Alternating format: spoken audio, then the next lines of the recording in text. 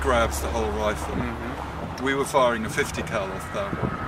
And then it was... Welcome back to the Rex Reviews podcast. It's Lou McCoy, Casey Day, and TiborasaurusRex broadcasting today from Chippewa Falls, Wisconsin, where winter has officially set in, and it's beautiful out there. It really is a special time of year. To continue our discussion today in this portion of the show, we usually reference a lot of Second Amendment features, and this is the guns discussion of the Rex Reviews podcast.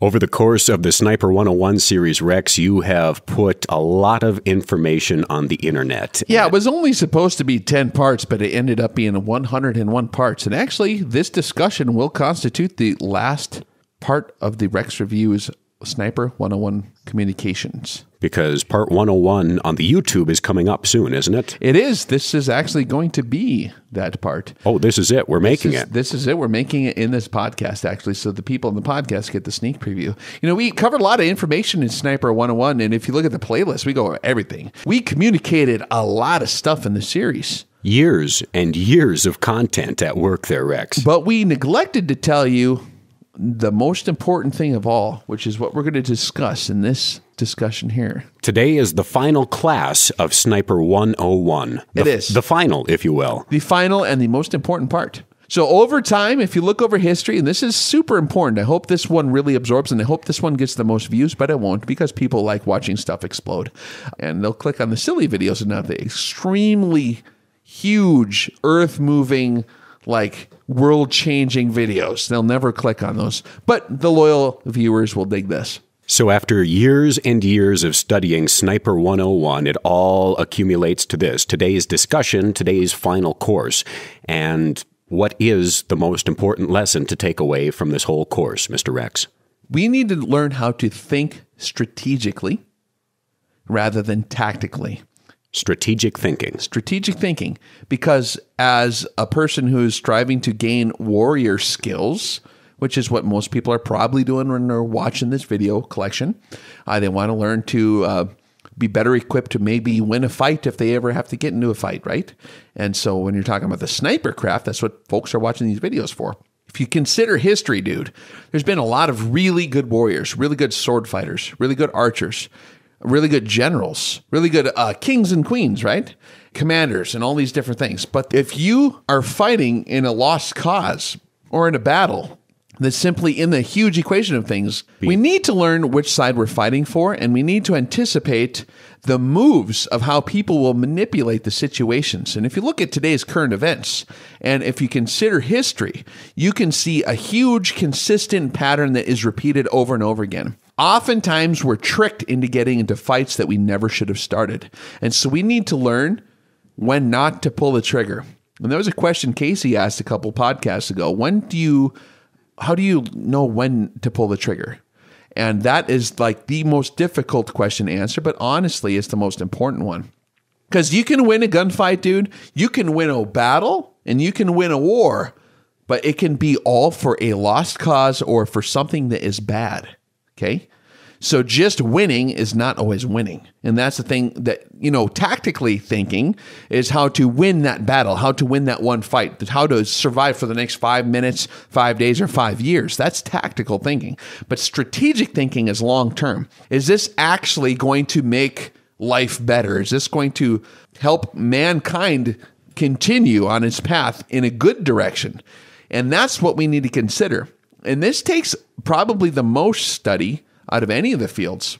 So you're kind of a science guy. You use scientific method a lot. If you were to put it in sort of a scientific method way of going about when to pull the trigger, what would your setup look like? Yeah, that's a tough one. Here's what we got to do. We don't have enough information to know where we're sitting strategically. In order to conduct any kind of experiment using scientific method and to make an intelligent decision on anything, We have to familiarize ourselves with all different kinds of situations. We have to do the proper research before we write the research paper and come to any kind of conclusion on any matter, right? There's always going to be an excuse to go and fight. There's always an excuse. There's always a cause to fight for. But are those things necessarily the right thing to do? Is it worth it? What's the cost-benefit analysis? What were the results of when people tried similar things in the past? What did it end up happening, right? So you can look at examples, historically speaking, Roman times, you can look at the French Revolution. Were they fighting for a just cause? You bet. From their tactical position, they were. But they didn't think strategically enough to see how it might backfire. And there were positive effects that came off of things like that. I'm not saying it was a bad thing to have the French Revolution. But as you can see in history, sometimes these things throw you a curveball if you don't think around the corner enough. And you might win the next 10 minutes, but you create a hell situation for you for the next, for your whole generation after you. And this might sound like preaching, guys, but I'm dead serious. I mean, you can look at pretty much a lot of the different conflicts that have happened over time. And all these conflicts were totally avoidable. And some of them maybe had a net positive change or a net negative change, but that's what we have to consider, is we have to really think around the corner and anticipate what's going to happen. And we can talk about this, Lou, too, in terms of the social, and we're going to get around to this in a minute here, in the current context of where America sits and what the battle plan is. But the problem is, scientifically speaking, like Casey was asking about, in order to make any intelligent decision, we can't just imagine, like from our little tiny perspective, what could happen. We have to familiarize ourselves with data from other people who have pounded the ground before us, who have tried these things. There's a lot of data. That's called history. And so if we're familiar with history and what makes people drive, we can make a smarter decision on, okay, how's this deal going to pan out? Is it going to suck or is it going to be awesome? Then you'll know. Just familiarizing yourself with the basic facts and the context. You can look at a really good way to go, actually, is to read firsthand historical accounts of events. And not only, I mean, you can read the writings of Julius Caesar. He wrote his stuff down. You don't need to read a historian's take on him necessarily by itself. You can read what his thoughts were in battle in Gaul and all over the world when he took over stuff and manipulated different local entities against each other to like accomplish his means. And a lot of that stuff crosses directly over. And then you don't even hardly need a filter because you're getting it straight from Caesar. And understanding who that guy was and what his objective was to be king of the world, you kind of get a clear picture of what he's trying to accomplish. You can read, in as much as, you know, you probably get yelled out of the bookstore if you went and bought it, but you could read Mein Kampf. You could read what Adolf Hitler's perspective was, what his thoughts were, at least whoever wrote that book, and some people don't even think he wrote it. It was written by someone else probably, and he put his name on it. But it really communicates his philosophy, and you can read all the mistakes that idiot made and what made that guy tick so that you can see, okay, if you input this data, what are the results? Holy crap, Europe burned down, and he didn't accomplish anything, and he died. Probably. Or maybe he's in Argentina. When he retired in the 90s, he died. Who knows what happened there? It depends how much down the rabbit hole you want to go. But yeah, you can read the firsthand accounts. I like autobiographies. I like when you're talking about the American Revolution, people have pens and papers, and they did invent language a long time ago. So a lot of times the history books try to digest this information for us. So it's good for us to familiarize ourselves from maybe firsthand witnesses. Civil War. You can read the journals of the generals and of the different people, and you can kind of get a perspective of when you input this information, what happened. And here's the other thing too, in the modern context, a lot of people maybe are kind of in the naive category. And we think because we're ignorant of history and we don't know how people have manipulated stuff in the past, we don't think we can possibly ever be used. No one's ever going to use me. It's all pure intent. The media is not lying. Politicians will never lie. Is exactly as reported on my television set that feeds me and spoon feeds me my little information. And they trick us into fighting each other because there are people to advantage from these things. So if there's anything in history that we should learn, is that history repeats itself. And if we're ignorant of it, we will repeat it because we are really, really clueless and really stupid and very easily led down the wrong path. And the oldest tricks in the book continue to work, and they're an old trick because they continuously work. Every new generation forgets the trick. That's why it's an old one, because it still works, because they keep using it, see? And so if we familiarize ourselves with these things, we can bust through a lot of the BS and realize what's going down so that we can invest in the right side and be on the right side of history and maybe know when to escape and evade, when to engage, when to put your life on the line. There were times in history, in my opinion, that I'm very thankful people put their life on the line to defend an idea and to fight for something because it created an incredible, huge experiment in human history. You know, like I think the founding of this country actually was incredible. I mean, you look at the results, and we live on the tail end of the empire now when we're all so spoiled and rich that it just degenerates at this point. So we're not seeing a proper cross-section of all the fruits that it has bared over time because it's been corrupted now to a large degree. But I mean, there's other examples historically too of like what made these giant empires so successful. Like the Roman Empire was catapulted to the forefront. Like it was a republic, man. Like it was a representative republic. I mean, American system was built on that too. So like what made it good, but then what made it crash at the end? See, it was really good and it just propelled itself. Absolute world power, most powerful empire of its time, right? So what happened there to make it good? You can read what happened. And then you can read, okay, what the heck destroyed this? Who destroyed it? Why? What was the political motivation? Or was it just chaos or degeneration? And that's something we need to consider if we are going to be strategically thinking. Because once we possess these warcraft skills, you have a responsibility to employ them for good. Otherwise, you're counterproductive to everything you learned to do with that rifle, right? Or whatever, or the sword or the bow. So just being a good soldier isn't necessarily advantageous to you or your country or to the earth. You know what I'm saying? Or your offspring or the continuation of the human species. Because pretty much every army in history that destroyed itself, there was a lot of good soldiers in there and they had the tactics down and they had the craft down, but that's the reality of the earth, man, is like when you engage in something that heavy in a war or in a conflict or in a revolution, man, the consequences are heavy. And just because we watch Hollywood all day and we forgot what that actually means, we think it's going to unveil itself in a romantic fashion because we sit on the couch eating Cheetos. You're not going to be comfortable in an actual revolution. It's going to suck. So you better be very, very careful before we think about engaging. So strategic thinking is incredibly important. So we need to take our history into consideration here. And looking back at these firsthand accounts of whether it's Caesar or any of these guys, reading their accounts of it is a lot more telling than having the history books digested for us. I think so, yep. And it's okay to have a certain degree of that, but as long as we're aware of it. You can read a history book where the guy digests it, but you got to be aware of who those people are, what organization, what school's pushing it, you know. There's a lot of propaganda. Propaganda is different than history, but propaganda can also reveal motivations of the people in the current history. Yes, sir. You know what I'm saying? So you can learn a lot by reading a modern history book and where they're trying to twist it.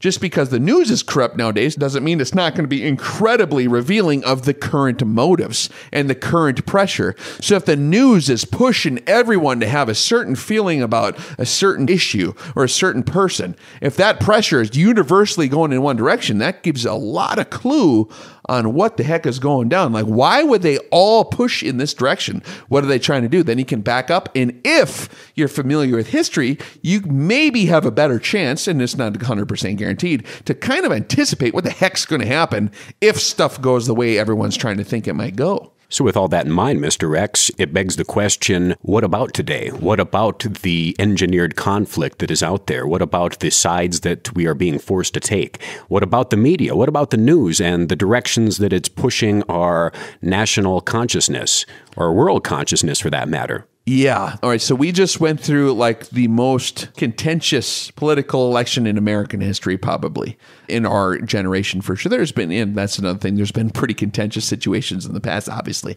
But this one is very, very interesting to watch unfold because there's so much heat and emotion and pressure involved. There's a lot at stake for both sides. And we have to discern what the heck's going on here to see, do we engage? Are both sides wrong? Is one side right? Are both sides right? I don't know. We have to check this out and really navigate very carefully if we want to make the right decision on that deal. What did you say earlier about emotion? Emotion is what fills in all the gaps of ignorance. When anyone's insecure in a topic, just a general trend, it's not always true. But a lot of times you'll see that people who are insecure in a topic won't logically discuss it. It'll come out in an emotional rant, tirade, or fit.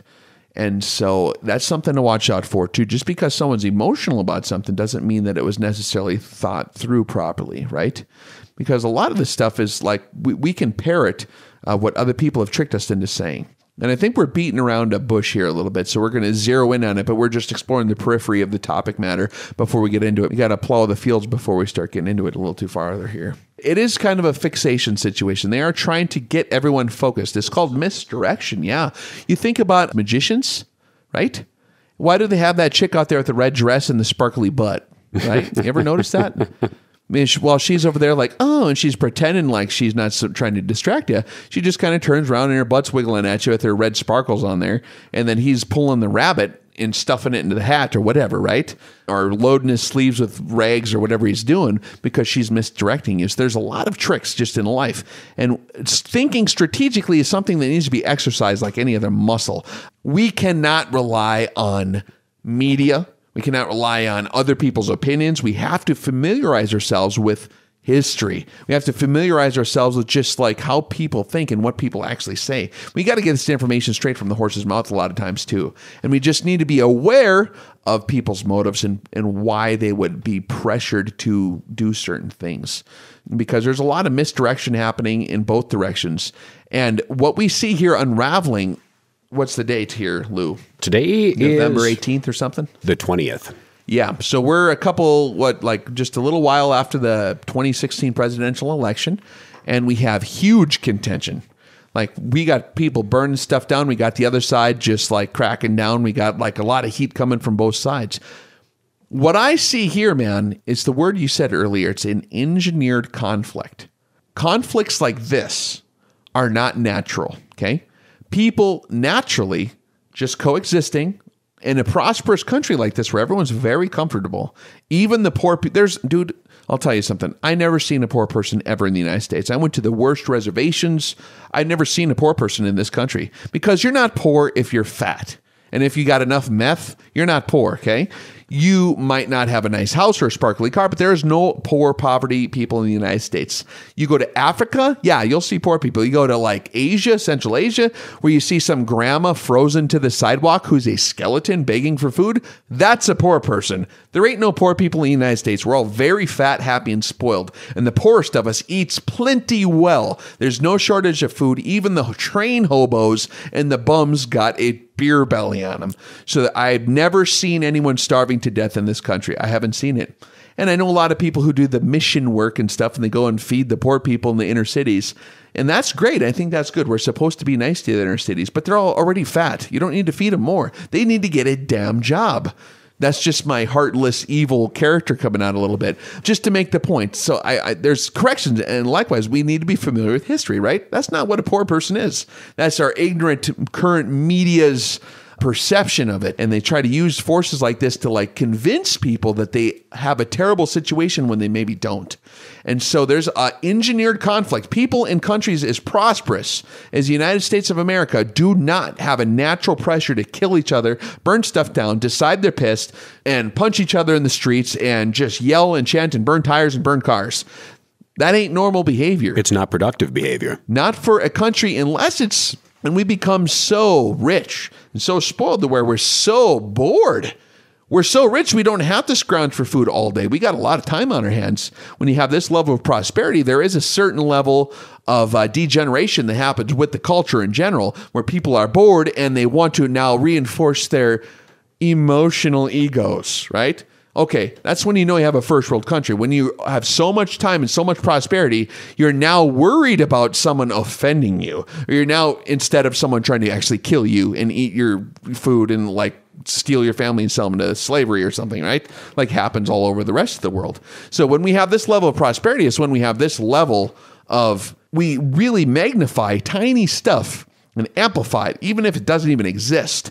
And we will convince ourselves with absolute certainty that it is a terrible thing, a terrible situation. Things are amplified and conflicts are engineered. And technology and the media only accentuates that. Yes. I mean, it really creates and drives it, actually. Yes. Such as this left-right paradigm. And that is kind of the crux of a lot of the conflict out there now that the media drives upon us, is this supposed left-right paradigm, when in actuality... Yeah, Republicans versus Democrats, right? Each side is just the devil, right? Yeah. Depending on if you're the other side or not.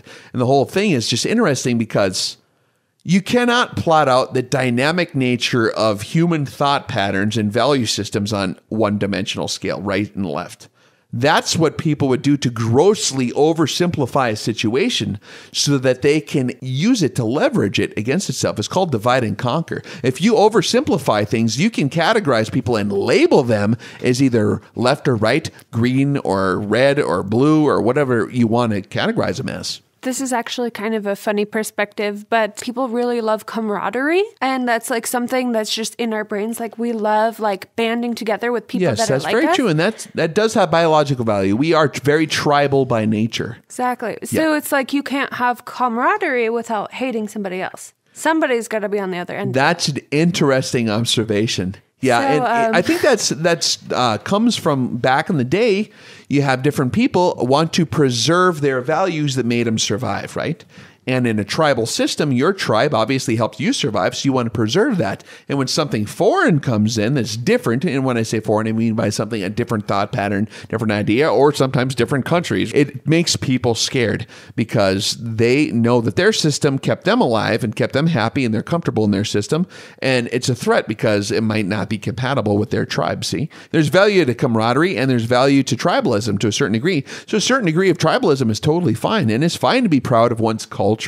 I think that the black people are proud of their culture. The yellow people are proud of their culture. The white people are not allowed to currently be proud of their culture, but I think that all those things are fine to a certain level, right? As long as you're not demonizing the other side unjustly so to just like, but that's the interesting thing is like, there are certain entities, if you look in history, and this is where some people don't see how it's possible that it could happen today. But there are certain powers in history that use people's differences against them. Now, people's differences are actually advantageous because diversity in thought and biology adds to the fitness of the overall species, because when different stuff happens, different ideas will help in different ways. And so if one idea really sucks and everyone has that one idea that sucks, everyone dies. But if you have 100 ideas, and 10% of them suck and 90% are okay, 90% of the people survive. So a diversity in ideas or biological fitness levels or different things is advantageous, right? But there are people who benefit from manipulating that. They're aware of those differences which were advantageous and they boomerang them to their advantage to create problems so that they can maybe engineer a conflict to where, okay, I want to steal that guy's stuff and I want to steal that guy's stuff, but they're both stronger than me. And I'm just a little weasel. But maybe if I convince him to fight to total exhaustion, I can go over there with a club and whack them both on the head while they're both laying on the ground exhausted from trying to fight each other, right? And then I take everything for myself. That's the caveman example, but it has happened for a long time and multiple levels in history.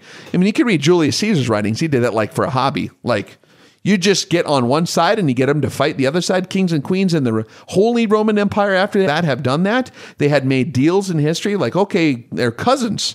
And like, all right, cousin, I'm in this city over here. You're in this city over here. I'll make a deal. Let's have a war. There's a lot of conflict-generated synthesis that is used to create new outcomes. Because if there's something that is standing in your path, you have to burn it down to get what you want. And so that's what these powers do. And people might be thinking, well, this sounds conspiratorial. Well, yes, that's why the word conspiracy exists, is because people conspire. Some people do conspire. There are bad people who are smart. There's a lot of bad people who are dumb and they don't conspire because they're not smart enough. They just walk around and be a criminal or burn stuff down. They're what they call, what Saul Alinsky wrote in his writings, useful idiots. And they're often manipulated and used by the smart bad people to accomplish their goals, because it's pretty easy to get dumb bad people to do dumb bad things.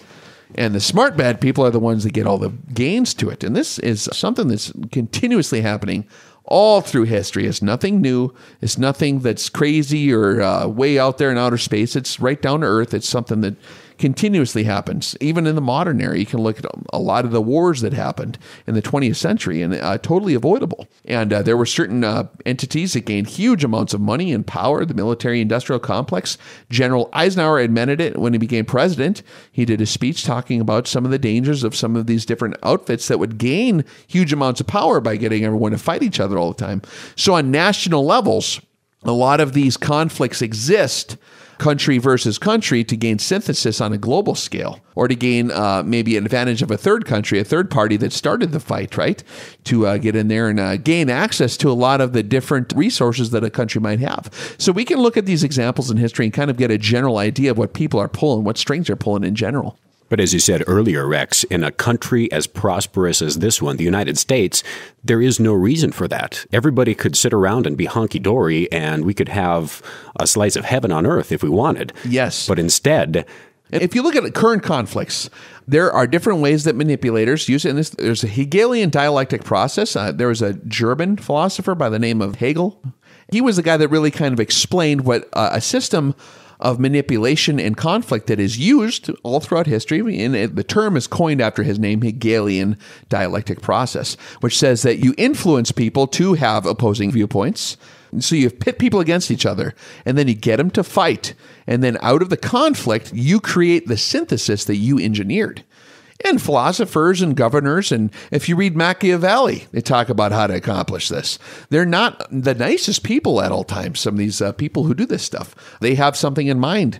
And wars are usually not fought for the reasons they say they are fought for. There's something else going on there. That's why I'm very much of a non-interventionist in a lot of ways. I think that some wars are needed to have. I mean, if you need to defend yourself, or if there's a truly bad thing out there you need to go fight, then you got to go fight it. And that's fine. But a lot of times, man, a lot of the reasons they put out for being fought is not why they're actually being conducted. You know what I'm saying? it's that misdirection. Yeah, it's misdirection. Yep. You have to have the moral high ground. You have to create an excuse. So there always has to be an excuse. If you're going to pit two sides against each other, you got to come up with something legitimate enough that conjures up enough emotion. You've got to take the people's histories. So let's say, for example, I want Iran and Iraq to just fight each other for years and years and years because I don't want them to become an oppositional force and unite against maybe my interests, right? What are you going to do? So you got to take in the local demographics and figure out what excuses could we use to have these guys kill each other forever, right?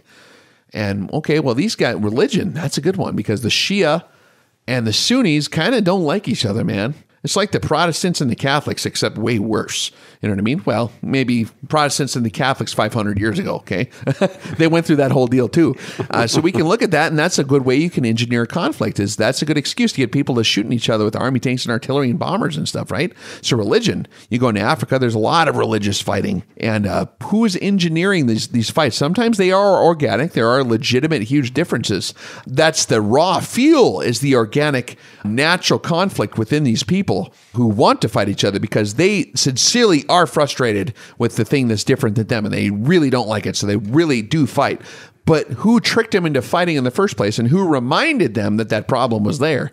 Because like you said, it's more advantageous just for people to coexist. Why don't they? Well, people trick them into fighting. Sometimes the fight happens organically, but usually there's someone who has something to gain there, and they will often fan the flames or add a catalyst into a situation, will accelerate the reaction process and cause it to burn a lot hotter.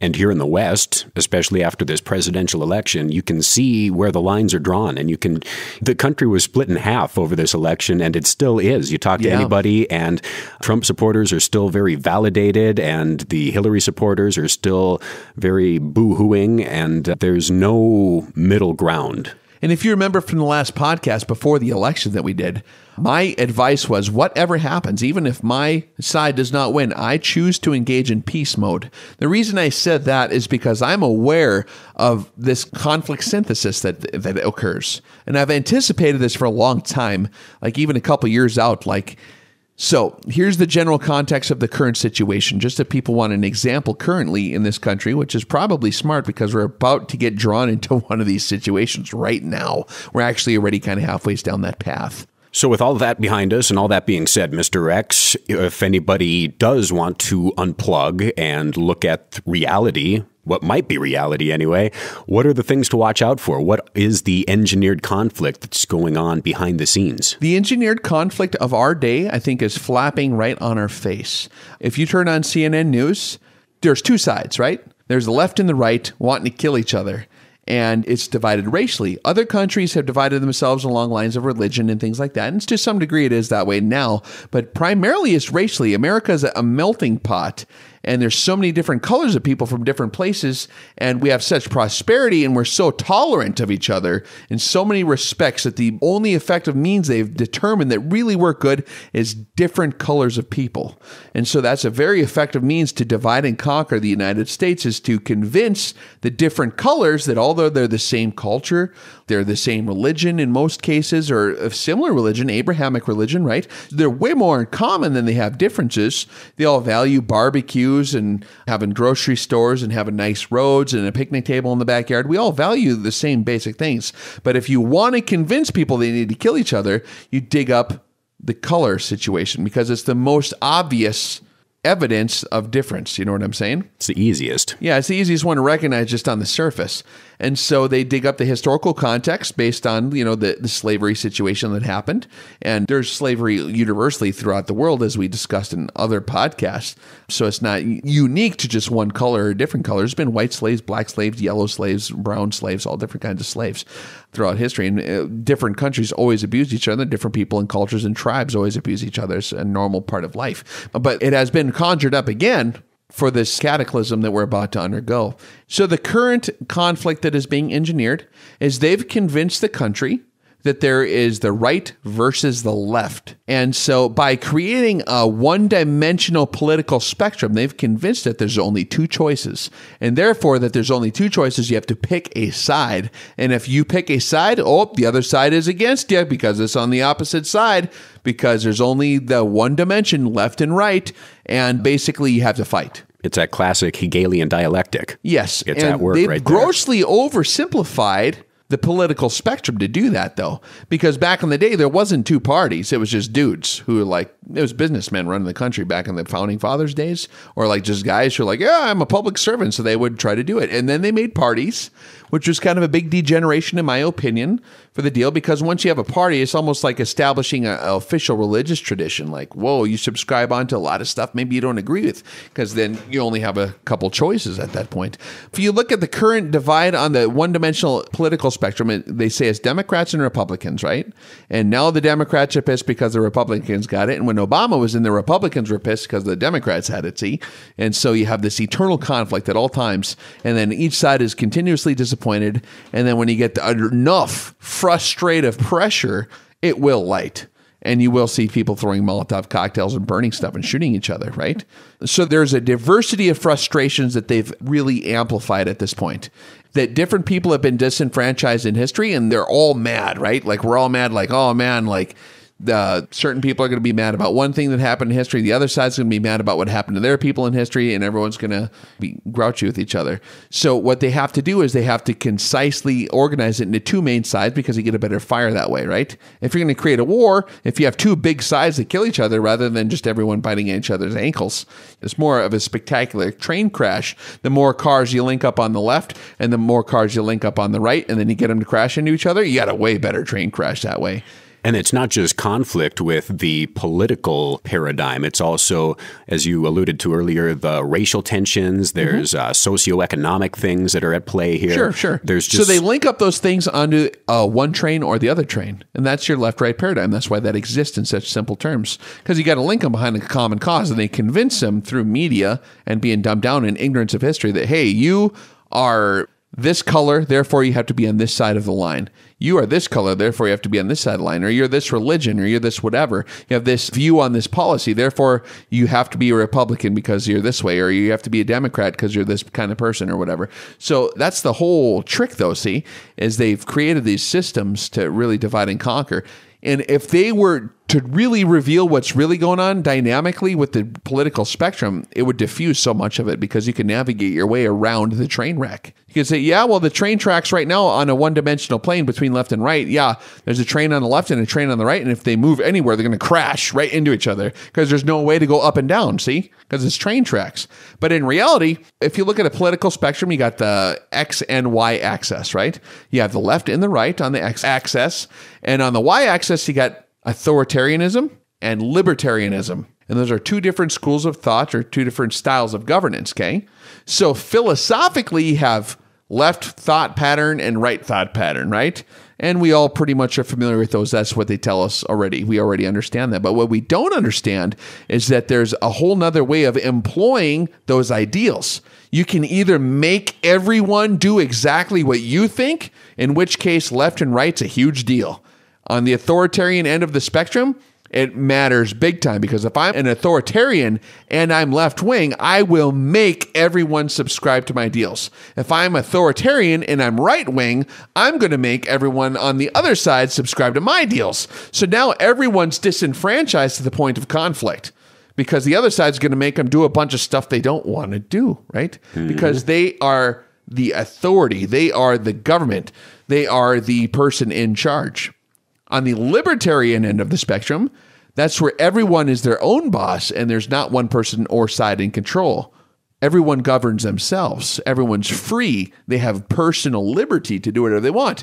You can be on the left and you can be on the right and you have totally different philosophical point of views, but you're not making the other side do what you want to do because you give them their own little castle. That's an end of the spectrum that we don't even see anymore, The y-axis is the crux of the matter. And right now, both the Republicans and the Democrats are heavily weighted on the authoritarian end of the spectrum. That's the source of the conflict. So to make a long story short, what we have here is people engineering conflict by amplifying differences and authoritatively leveraging the other side to do what they want to do in such a fashion that will create enough pressure and heat to where it will ignite. Just like lighting a campfire. You get enough fuel on there, you get enough pressure on there and enough heat, and it will light and burn stuff down. So they want to burn down everything so they can reestablish a different system over what exists now, because what exists now is in the way. So they need to burn this down and get the new one in there. And so they create conflict. So with this whole conflict situation here, what is the game plan of the manipulators behind the scenes? So what we're seeing here is a manipulation of the mass media to create opposing viewpoints that didn't naturally exist to the degree that they are being shown to exist by the media. People are being taught by education systems and media and the general trend of pressure from every possible force that has influence that is controlled by the people doing the manipulation has been pushing everyone to focus on their differences rather than their common points. And so what we see here is the effects of that. So here's what's maybe going on with this current conflict situation. So for 8 years, you have one president that continuously is disenfranchising the other side and making them feel like they don't have it right. And the education system gets in there and pokes them. So like guys who are like American cowboy, Western culture, conservative value, Republican guys, for 8 years were worried that they're about to have the ultimate crackdown, civil war, FEMA camps, whole 9 yards, government's going to come get you, got to join a militia so you can fight off the government. Oh my God, they're going to drone strike you soon, right? Remember this stuff, Lou? That's pretty hardcore. Yeah. I mean, like the Civil War is right around the corner. Obama's going to get us. When Hillary gets in there, she's going to take all the guns. We'll be forced into a civil war. We'll all have to kill everybody. And it's going to be a terrible World War III situation, right? And then you see the emboldenment of the left side. Like, oh man, they're really getting together. They're going to get us, right? And so now the great disappointment has happened. And the tables got shifted. Like, boom, inverted. Like, what the heck? How did that guy win? So the side that was kind of on the chase has been reversed. But you see, it's a trick because it creates the anger from the other side now, right? It's like you chased us for 8 years telling us you're going to kill us and drone strike us and trying to pass these laws and take away the country. What it's creating is a reaction. If you pull back on a rubber band and let go, what happens? It flies in the opposite direction really fast, right? So they've been pulling backwards on the rubber band for 8 years, dude. Just like pulling and pulling and pulling and pulling, and then boom, either slipped out of their hands or they let go. I can't determine what happened at this point. If they slipped accidentally and the inevitable like yellow-haired Trump force got in there, or what the heck happened, or if it was an on-purpose deal, if they decided. Now, I wonder maybe if there is a manipulator, and I don't know for sure that there's necessarily one, but I kind of think there's one, the guy that owns all the news, the same guy that's funding all the strife on both sides, the same guy that funds the militias on the right side is the same guy that funds the radicals on the left side. Okay. Curious. Yeah. Well, yeah. And they own the news too. He funds the National Public Radio, funds CNN, and the Fox News is through a different outlet. I mean, it's all the same forces, dude, funding both sides, fanning the flames on both sides of the conflict.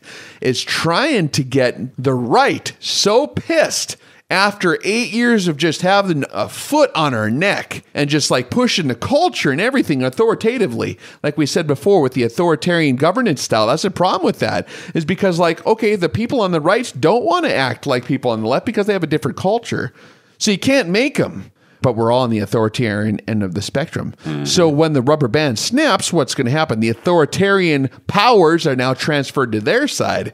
And now they're going to use their authoritarian powers to, boom, react against the left with massive authority. With all that momentum that's been built up. All that built up power and anger and momentum. And I understand it, dude, because I'm right in the middle of that. And people who listen to this can probably halfway relate. Christians and gun owners feel like they've been in that situation.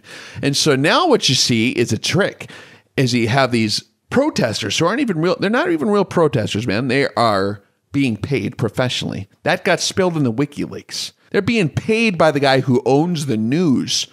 There's protesters even not so far where I live, and they're protested for $17 an hour just down the road here, where they're protesting over here, wherever we're at.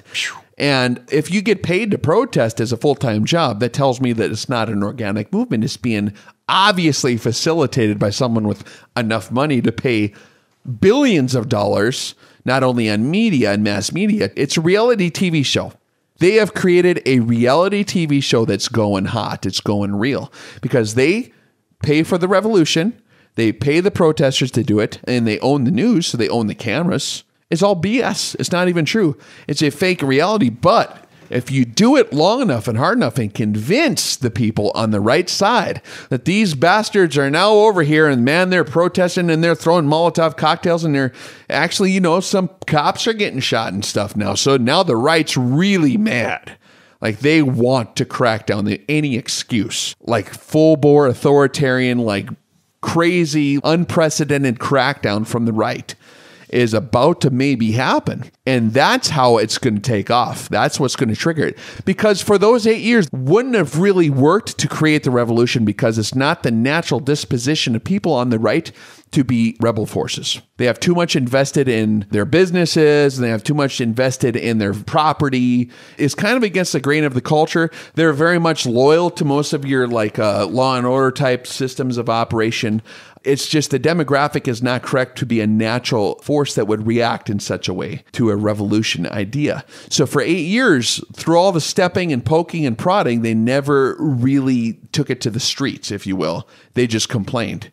And they sat there and they grumbled and they reloaded and shot targets and learned all this stuff, but they never got quite to the point of using it because it's a higher activation energy required to initiate the reaction on that side of people. And when they do react, it would be absolutely terrible because they're very well equipped. But it takes a lot more heat and pressure to really get them lit. You know what I mean? They're very, very bending over backwards. They don't really want to fight. They're not into that. What you see now is the tables have turned. So if you look historically speaking, and I guess that's why we studied the history, the revolutionary forces are often the poor demographic, the socially neglected demographic, if you will. That's their identity. As we were talking earlier about people cleave to an identity of victimhood, right? Kind of as a hobby. So that's the demographic of the revolutionary on the other side. There's a lot of good people on the left who ain't burning anything down. But there's a small percentage, and I'm talking a very small percentage, like on the order of like less than 1%, that make enough of a racket on the news to make it appear as if the entire left is burning everything down now, see? Because there's a certain amount of people who will get paid to protest, and that's enough to trigger enough ones to come out of the woodworks. The ones who are disenfranchised socially, you know, through economic problems or whatever in the inner cities, they have legitimate problems. things, man. Like, they're pissed because their life sucks. In the inner city, all their jobs are taken away. What are they going to do? Now, of course, they got crime and drug problems and like gangs in the inner cities, and maybe they weren't properly told by their education system owned by certain people and the news owned by certain people who did that to them, see? So now they're mad at the people who they're told to be mad at by the education and by the media. And the education and the media has gotten their crosshairs thoroughly adjusted onto the white privilege side of things. And the person who most perfectly represents that whole idea would be Donald J. Trump, right? Because he's a giant, successful white guy. So what a perfect guy to have represent that boogeyman that was constructed by the media for them. Perfect representation for conflict, because that guy has a solid gold toilet. I mean, talk about just the optics of it. You know what I mean? And I'm not saying he's a bad guy or a good guy. I'm just saying it's the perfect engineering for having something happen. I ain't saying he's in on it, but people can always be used for it. So you have this pressure built up, and they're legitimately mad on the left side because their life sucks. They've been told that that is the target, that all the white people want to hate them, that the Mexicans are all going to be deported. Gay people actually think they're going to get like thrown in camps. Did you see the reactions of the SJWs? It's pretty hardcore out there. Yeah, like I've even got some family who like is like really worried because they have friends who are gay and they think, oh my God, they're going to lock them up. I'm like, what? Where did this come from? I saw it on a meme or on a comedy show or the narrative. The narrative is being propelled by these people with huge piles of money who are bad people to project a false reality, exaggerating things to the 9th degree to get a fight going. So the moral of the story here, once again, is to not fall for that trick. Yes, the tables have been flipped now, hoping that the more natural revolutionary forces who are now fulfilling their roles and burning stuff down, in reality, I mean, you can see it, and that's what they play on the Fox News. See, so Fox News is controlling the right side of the paradigm misinformation campaign, and then you got the CNN and the other side portraying the other side of the misinformation campaign. So you have both sides adequately in real time being disenfranchised by the media and given plenty of fuel for the fire to fight each other, right? So all the angry white cowboys are watching the Fox News and they zoom in on the protests, which there are protests, and they're burning stuff down and shooting cops and doing whatever they do, Molotov cocktails, yelling F you, flipping off, yeah, white people suck. They find that person, they put them on the camera, see? And there are people that say that, but most of them being paid by the guys trying to start the fight, right? But it's a trick, dude. And then the other side watches their news and they zoom in on Donald Trump about what he said on a bus 11 years ago on a hidden camera about a woman or something. And so they're mad because they're getting their version of the story about how they're being mistreated and how they're going to get locked up in the camps and how they're going to like shoot all the black people and get rid of the Mexicans and the whole 9 yards, right? So it's both sides are fear-mongering is what it is. Absolutely. Propaganda, fear-mongering, and just trying to divide and conquer. They've created a reality TV show that is not representative of reality. Just like the real world on MTV. When they create the reality and we willingly subscribe to it every day, then we fall for that trick. And here's what I predict will happen. Here's actually what I think, and this is what I'm worried will happen. The natural forces now are the right side, who had the foot on their neck for this many years, is so mad that they are now going to make an emotional reaction now that they have the high ground. And the sides on the left are so scared because they know what just happened that they're like, oh crap, we just lost control and we were about to throw these guys in the camps. Now they have the keys to the camps or whatever, right? Uh-oh. And so now it's a big fight and both sides got everything on the line. You know what I mean? This is what I think is going to happen. The news will continue to show the protesters until someone finally gets mad and some white guy or some Ku Klux Klan hat wearing guy who's probably paid, or an actor or some cop or something, is going to do something stupid. And I think you'll have an event that will trigger more protests. The news will focus on that more. This conflict will go hot. And Mr. Trump, being the law and order candidate that he is, he really pounded home like, we are going to have law and order. What a perfect guy to have in that role for cracking down on a population that's all bent out of shape, right? So the conflict is perfectly in order. You know what I'm saying? So can you imagine if he starts actually locking up the protesters? which on a tactical scale, we're talking tactics versus strategy, you need to do, because that neighborhood's getting burned down and people are getting punched. You know, they're dragging white people out of the car and yelling at them, punching them on their cell phone cameras, punching them on camera. So stuff like that is getting just passed around on social media. And it happens. It's a big country, 300 million people in one pile. Eventually, like a few of them are going to do something really stupid, but that doesn't represent the overall people. Only like less than 1% of people on each side is doing that. You know what I mean? But they try to portray every group of people as a monolith, and they try to group us all together. There's only like 6 actual Ku Klux Klan guys, the rest are feds. There's only 6 like actual Black Panther guys, and the rest are feds. So like it's really over amplified, the level of tension. It's all in the news. And I get mad watching the news because I feel like my side is like righteous and their side is all terrible, and I want to, like, if they had some kind of crackdown force, oh man, how tempting would that be? Oh, show them other guys, you know, but go see, get them. That's just the whole thing, is that's that the trick. We all come at it from our side and our biases, but it's all an emotional reaction to the situation, and that's what we need to do, is step back and exercise emotional intelligence and be able to deduce and inspect the situation without our emotions coming to play. And because we've been trained to be very compulsive, haven't we? Absolutely. An emotional, knee-jerk, compulsive reaction. And so the rubber band has been pulled back way far, and now it's just been released. So what I think is going to happen is the right will crack down on the left for what happened for the last 8 years so hardcore that it will fan the flames of the revolution happening on the left side. It'll amplify the problem. And then the right will have to overcompensate to really crack down on that, because they don't have a situation, and that will further light the fire. I don't think actually it's going to be very good. I mean, maybe they'll make it out of there, but the only key to solving this problem is for the side in power with the power to exercise restraint. To turn the other cheek. That's actually the answer to this deal. You got to turn the other cheek. They're just throwing Molotov cocktails. They'll get tired. They'll go home and let the system play out for like a year or two. Let them show, hey, we're not here to get you. We don't want to lock you up. Exercise restraint. You know what I'm saying? Like, we just want prosperity. If that's truly the side of the right, it will pan out if it has time to pan out, right? But the trick is, through media manipulation, is to get the right to crack down on the left so that it can be made into a reality TV show.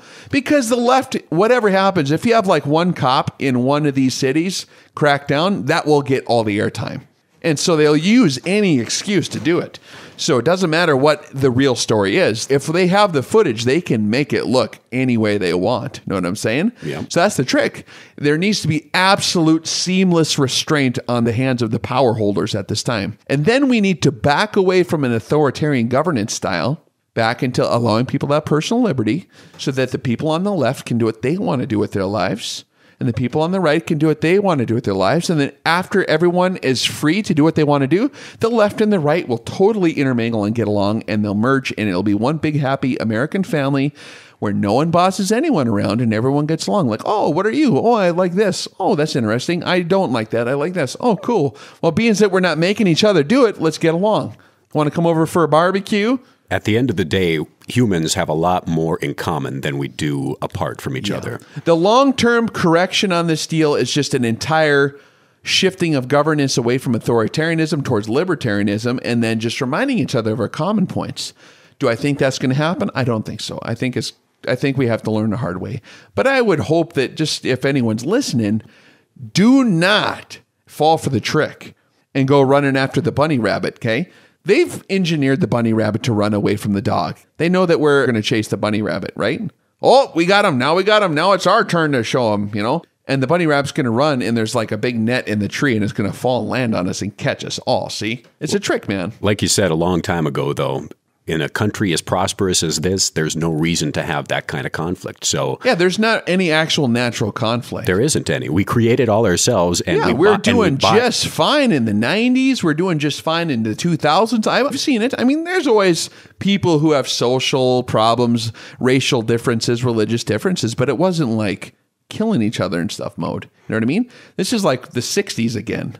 I think that they tried to do it back then too, and it didn't quite go full yield. But I think that with all the pressure, they finally got enough fuel on the fire. And with the absolute manipulation of social media, they've mastered the art of propaganda so well, and the employment of it through social media to where it's way more effective now. And you're seeing normal people get kind of radical now. You know, it's like, what the heck's up with that deal? But like you said, man, we're all the same. What's the deal? We're all Americans. We're all green, baby, as they say in the Army or something, you know, like you put on the uniform and you're all the same color. So I just don't understand the whole deal, man. Well, I do understand it, but it's just such a shame. We'll put it like that. It is a shame. And it's not too late, though, I believe. I think we can still stop this fire if everybody will just take a moment and put their emotions in check and realize that there's bigger things at work here, folks, and that it's a process is what it is. And we are part of the process. And we've only got a short time here on this earth. And while we're here, let's just try not to be shitty to each other. Right. This whole emotional attachment, virtue signaling, all this reminds me of an old George Carlin bit. He's talking about why he didn't vote, because he's got zero emotional attachment to the political systems. Because, to paraphrase the legend in real poor fashion here, he said that when you're born unto this earth, you become part of the freak show. And when you're born in the United States, you get a first row seat to it. And he just talked about sitting back and enjoying the show and not putting more fuel on the fire.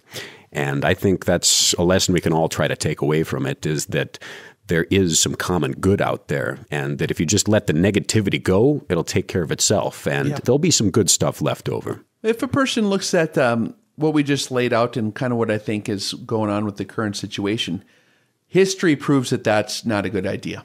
Exactly. And just like Albert Pike wrote, all the game plans are out in the open, man. They've planned that stuff for a long time. Why do we have to follow the path? We can deviate from that destiny. We can. I mean, he wrote about it, right? We're right in the middle of that situation. We're right up to the point to where they would create such a conflict inside the countries that the revolutionaries would have to get cracked down on by the people who supposedly hold the Christian values, right? And they would crack down so hard that they would show that they really didn't have any mercy or compass to their direction of their morals, because they're so emotionally charged up from getting exhausted and pissed at the revolutionary forces, to where they crack down so hard without moral or compass, it would cancel out Christianity in the eyes of the world and in the eyes of themselves. And the atheists and the nihilists and the revolutionary forces would cancel themselves out because they had also participated in the conflict. And so once those two sides burn each other down, then they have the synthesis, which is what they were talking about. And in the midst of that, they would also engineer wars on top of it. But socially, domestically speaking, that's what we need to watch out for. It's all been written down. And it's not been written down just by him, but you look at Brzezinski's writings, you look at all the major architects, the social architects, and even the people who own the social media networks. They're all participating in this game. And they all brag about it openly. So why do we have to give them the pleasure of jumping right into their rat's nest trap, dude? I say, no, I'm going this way. And I'm with you. And that's why we're here on this show having this discussion, to try to open people's minds a little bit, to try to have some ideas, and to try to facilitate a little positivity rather than the opposite. Yep. And that's a very basic truth, is that people attack and hate things that they don't understand. So the more that you have knowledge, the more you can combat hate. Yeah, and it gives a certain level of empathy too. A history professor once said, in history, you see people make a lot of really terrible decisions, like the worst stuff imaginable. But there's not, in a general sense, some people are just really, really bad. But in a general sense, you can look at most people do things because at the time, from their perspective, whatever it is, they think it's the right thing to do. They think it's a great idea.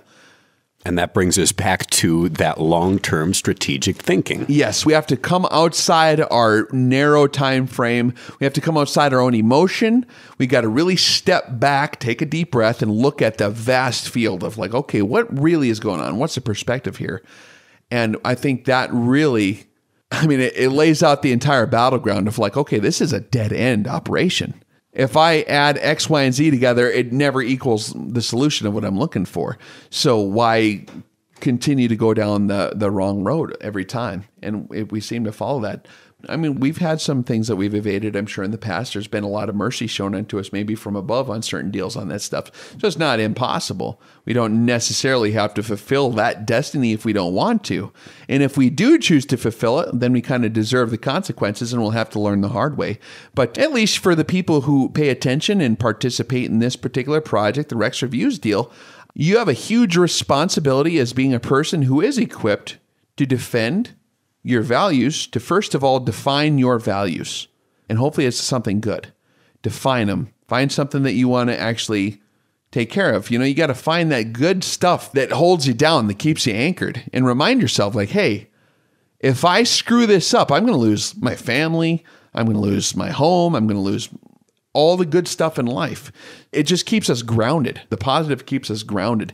And there's a huge responsibility not to employ offensive combat without really thinking it out. And I don't think there's ever really a time to employ offensive combat. I mean, everyone always has a right to defend themselves. So if there was a situation where you had to defend yourselves, if there was a crackdown or something like from a communist regime that infiltrated or whatever scenario you want to play out, yeah, things like this happen. But in a situation such as right now today, we're in a unique position where it's almost like even people who know that it's a trick still would participate in it because they're so emotionally charged and they're so angry at what has been going on that they feel like they need to do it. And I'm saying don't fall for the trick. Don't do it, man.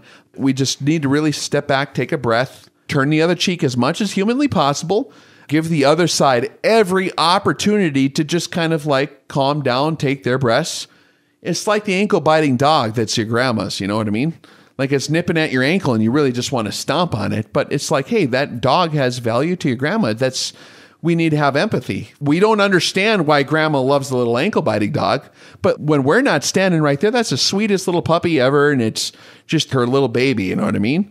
Empathy. I think that is the key word of this whole discussion here, Rex. And just because we don't understand why people find value to certain things. Like, I don't understand rap music at all. I don't understand it. I don't like it. It makes me grumpy. I don't understand it. But I do understand why I like the music I do. And I can imagine that if I grew up in a different context, in a different area, maybe different social thing, that maybe a certain kind of song would take me back to a certain time that reminded me of a certain thing. And I understand nostalgia of music. So like, it's just empathy. Just because I don't like it and I don't understand it doesn't mean I have to come down on other people for certain things, you know? And I mean, certain like gangster rap, I don't know if it's like wholesome behavior, but neither is heavy metal. And I do like heavy metal, and that's not constructive either. Guilty pleasures. Yeah, so we got the God, we got the guns, and the rock and roll in there. We had to put the music in there. I think you tied that all together very nicely, I hope so, dude. But my sincere hope is that there's enough good people, because I think there's going to be plenty of stupid ones that do all the wrong thing to get this thing rolling anyways. But I hope there's enough good people that to at least bear witness for what's really going on, so that if we do make the wrong decision, we made an informed wrong decision, so that at least we can learn from it at some point. Someone write this down, because I think that it's a bad idea to maybe overreact. Maybe that's just me. Well said, sir. There's no period to put on this discussion. There is no end statement. There's no way to finish it out or make it clean. It's not clean. It's infinite. It's never going to end. History will continue to repeat itself. So I really can't say anything to bring it together. All I can say is that good has always won over evil in the history books, and hopefully it will continue to do so. I would say embrace the love, embrace the truth, embrace empathy, and just remember that because somebody may or may not have some sort of conspiratorial plan doesn't mean that we have to fall into that self-fulfilling prophecy. Absolutely. And if people are looking for a cause to participate in, here's the thing. Strategic thinking. There's more than two choices, guys. We don't have to pick the right or the left side. We can just pick, hey, I'm going to open the door for this sweet old lady when she's going to the grocery store. Like you sent that text the other day, right? Was that you who sent that, Casey? Yeah, she sent a really good text the other day, like, whatever happens on this election deal, I hope that we can all still learn that we can open the door for each other. We can have kind conversations. We can all enjoy the same things. But honestly, and I don't want to sound like a hippie, but I think that there's certain times and places for that whole value set of just like, hey, calm down, man. Let's just take a deep breath. And strategically looking at the battlefield, both sides are going to lose. Neither side is going to be in the right when it all starts burning, because both sides are authoritatively dictating to the other side what they want to do. And so there's only naturally going to be pressure out of that. So I don't see that either side is maybe worth fighting for on that deal. But I think that good values, universal good values, both sides can agree on those. Getting along, loving people, all the good Christian stuff we talk about in the Bible studies. I think that's all stuff that's worthy to cleave to in these rough times. So maybe engage in a whole different dimension. Let's just put it like that. The one thing with that text that I sent, the whole idea behind it was choosing humanity. You know, you don't have to pick a side. It doesn't really matter who wins. We're all human, and we all have human responsibilities, and we all have human emotions, and we all are people. So in the end game, it doesn't matter what you like or what you don't like or what you believe in or any of that. You have flesh and you have blood, and that's what makes you human. And it's funny because I'm having this epigenetic relapse situation. Remember we talked about this a couple podcasts ago about genetic memory? It's like I feel like maybe Grandpa TiborasaurusRex back in the castle days here. And I'm just sitting here and I'm like farming my little field outside the castle and leading the donkey around on the leash to get some water and just kind of having a good time going. And then we play the accordions or whatever the hell it is. No, what are those things? And we go back to the cabin, you know, in nighttime, turn on the lanterns and just sit there and tell stories and play some music and have a beer or whatever we do back in the village days, back in the old country.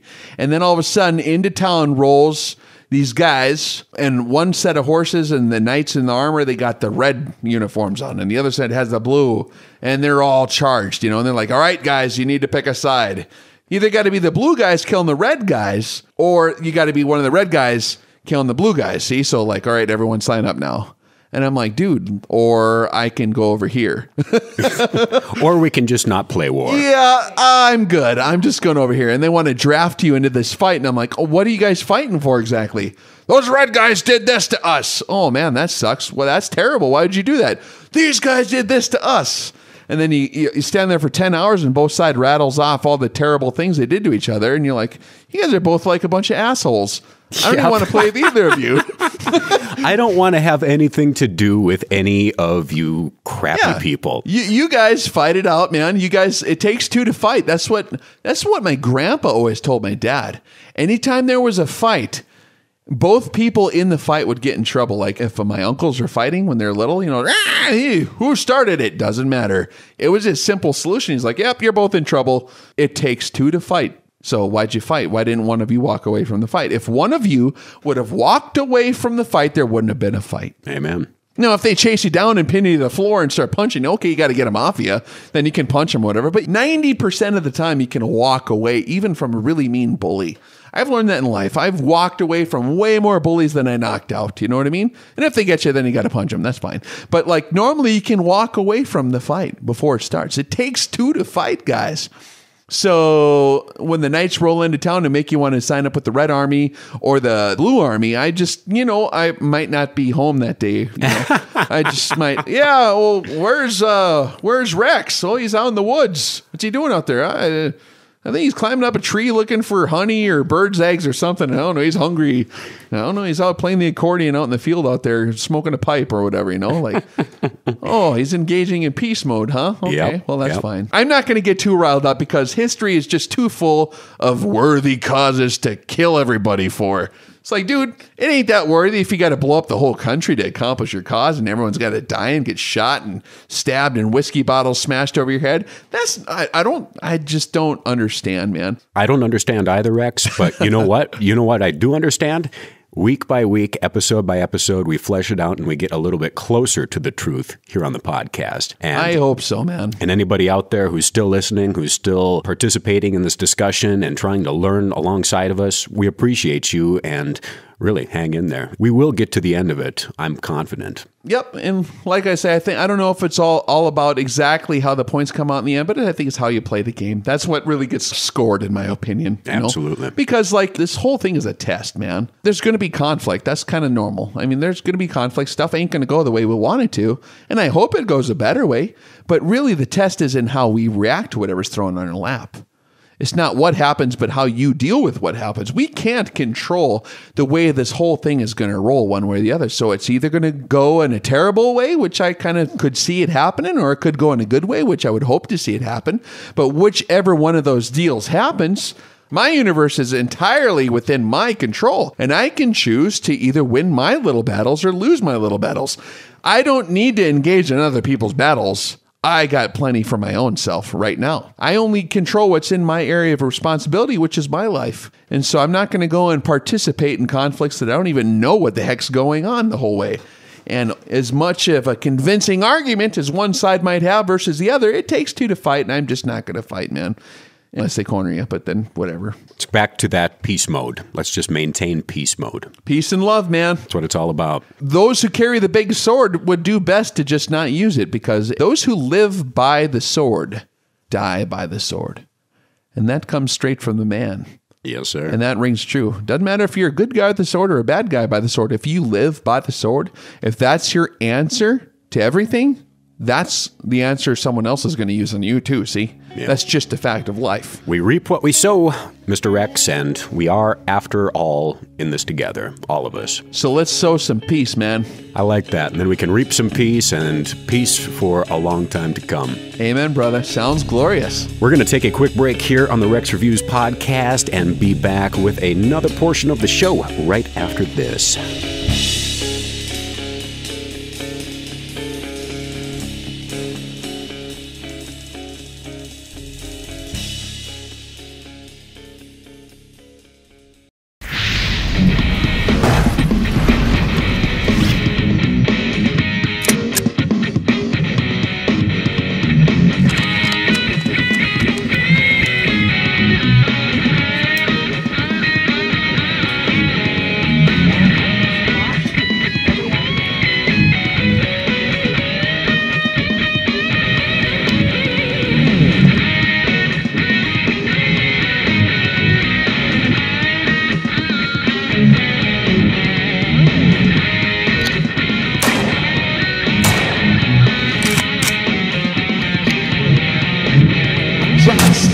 But she hits me, disassembles my leg. So I went to the doctor and he gave me a pain. Now she waits, slumber, dreaming, praying, hope that